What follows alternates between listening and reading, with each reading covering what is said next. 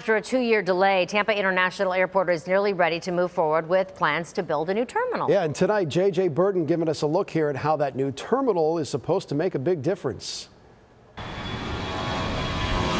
Right now, with its 4 passenger terminals and 2 cargo terminals, Tampa International Airport can accommodate up to 21 million passengers annually. But Tampa is growing. That means the airport has to grow with it. We work really hard to get our campus in front of growth. We don't like to be in trying to figure it out as the community is growing. The plan is to build a new terminal, which will be Terminal D. It will have up to 16 gates to accommodate both domestic and international flights.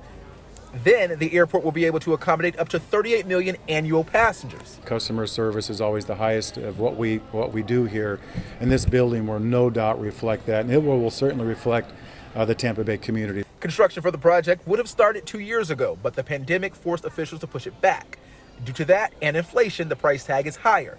It's now estimated to cost a little less than $790 million.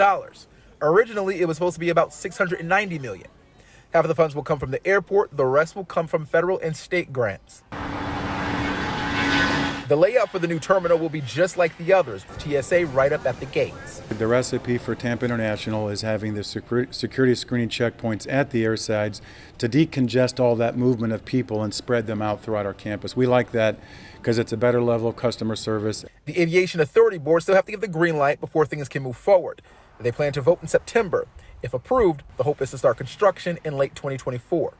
J.J. Burton, ABC Action News.